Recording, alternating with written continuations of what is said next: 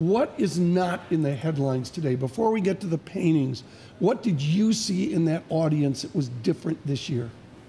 Well, I think particularly for your viewership, we had a work sell last night, as you know, for $157 The Modigliani we'll talk about here in a moment. million. But what's fascinating about it is usually when you're selling works at unprecedented price levels, they are exactly that, unprecedented.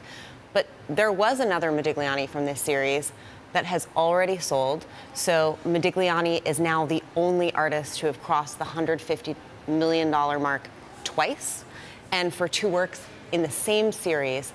That's really remarkable. That and this work has previously sold at auction.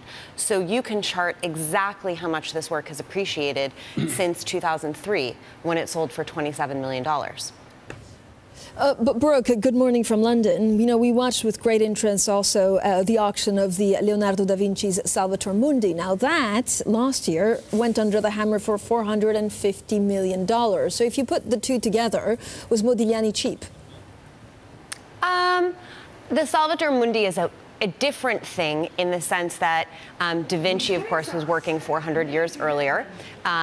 His paintings are exceptionally rare to the world, period, only 16 of them. For Modigliani, there are actually 22 works in this series alone. And several of them do remain in private hands, while the majority are in public institutions.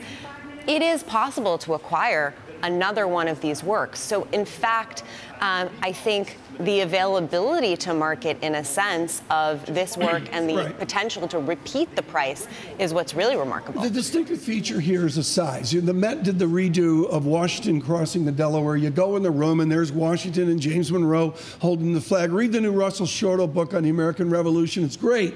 To an art pro like you, the key thing here is it's 58 inches wide as a painting. It's magnificent. What people are buying is the siziness, the horizontalness of this miracle of 1917? It is part of it. It's what it represents in the scope of his career. So not only is this series the zenith of his work, but if you go to the Tate Modern retrospective exhibition, which was just on and just closed about a month ago, the nudes were together in the last room as, you know, the hallmark and the highlight and the summit of his career. And this work is the largest and the most resplendent among all of them, and you can really see it standing out there. It is, in fact, as far as we understand, the largest work that he ever painted.